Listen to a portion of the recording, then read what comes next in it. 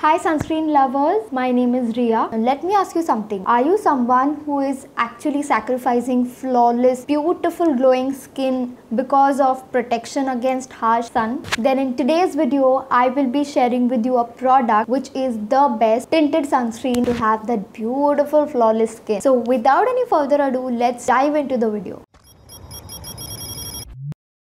So these are the sunscreens I'm talking about. These are a very recent new launch by Quench Botanics and these are their tinted sunscreens which have SPF 50 and PA+++. It comes in a tube-like packaging and you can push out the product from a narrow nozzle in the end. Now these come in 4 shades and also they have 2% niacinamide in it. Also they suit all skin types is what is mentioned. We will test the product in the end, but as per claim by the brand, it is great for all skin type. Also specifically, these are all 100% vegetarian, cruelty free, toxin free, paraben, sulfates and alcohol free. So I think that is something that I really love about this product. Also these products by Quench Botanics are made in Korea. So also this tinted sunscreen is made in Korea. Also Quench Botanics products are available on Amazon, Nykaa and on their official website. I'll leave all the links in the description box, so do check them out. Now let's talk about the coverage and finish. These have a very sheer to medium coverage. I would say not even medium, it's very sheer coverage. If you see the application shot ahead, you will see it gives you a very satin or a dewy finish, whereas the brand claims that it gives a satin matte finish.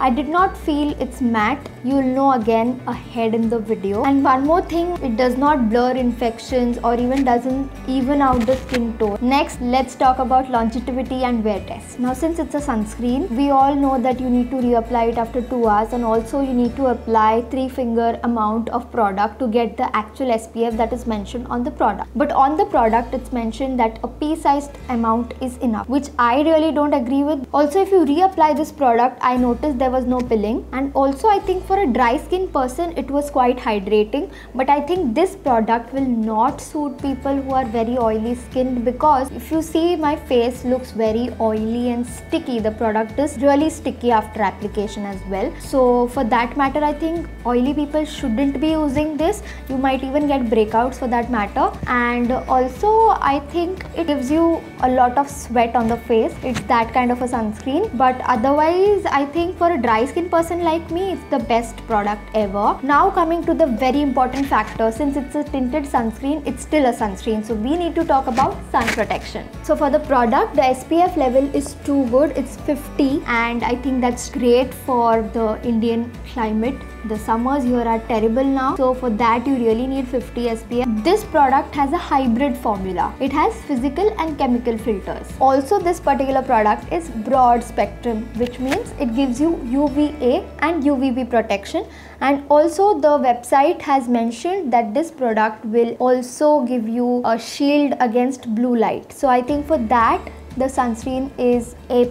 Now coming to the final verdict, this is really important. Now first let me talk about the pros, not the cons. Now the pros will be that it has good amount of SPF. It's a broad spectrum sunscreen, so I think it's great because of that. I did not find any white cast, so I think that is also a great point to remember. Nowhere on the product it was mentioned that if it is water resistant or not, so that's another controversy. It was absorbed quickly into the skin, so I think that also was a great point that I observed. One more thing is that this has skincare infused. So there is 2% niacinamide, and niacinamide actually helps people who have open pores to shrink them, and it also helps you with dark spots and it also evens out your skin. So for that reason, I don't know how much this 2% niacinamide in a sunscreen which is tinted would actually help, but yeah, it has skincare infused into it, and there are a lot more ingredients as well which are going to keep your skin very much hydrated.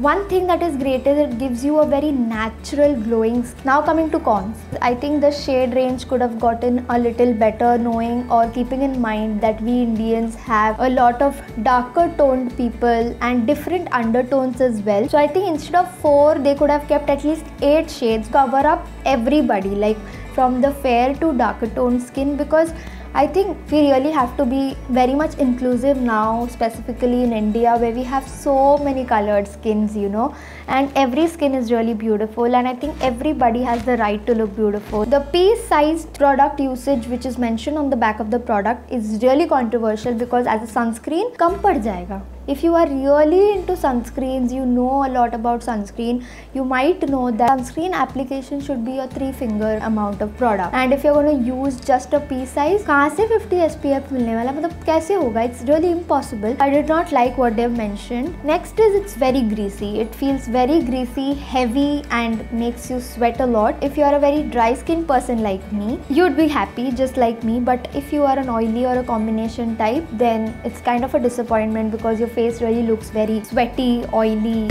I don't know how to explain. You might have seen in the application shot of mine. So now I'll be putting up a before and after kind of shot for you guys to just compare how it looks on my face. So both on one screen will really help you do the comparison for yourself.